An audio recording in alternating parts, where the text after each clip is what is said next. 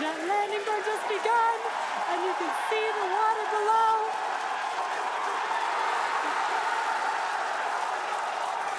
And we have splashdown.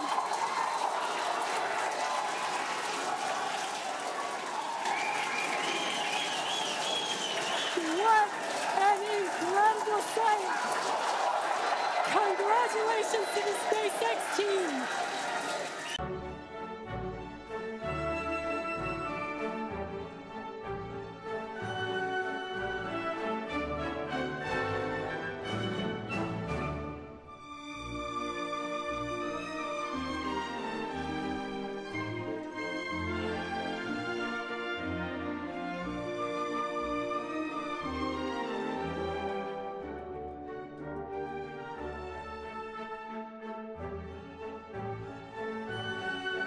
Starship is slowing to entry attitude.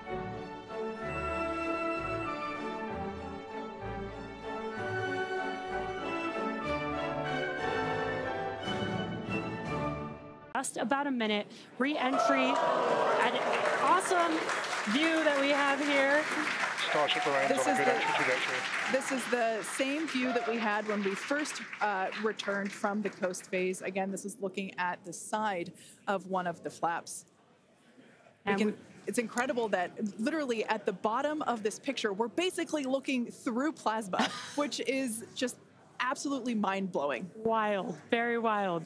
Now we are expecting entry to begin here in about 30 seconds or so. Entry to splashdown is expected to last about 6 minutes long. And that flip maneuver should occur around about 10 minutes before splashdown. And such incredible views that we're getting. Approaching peak heating region. Great call outs there.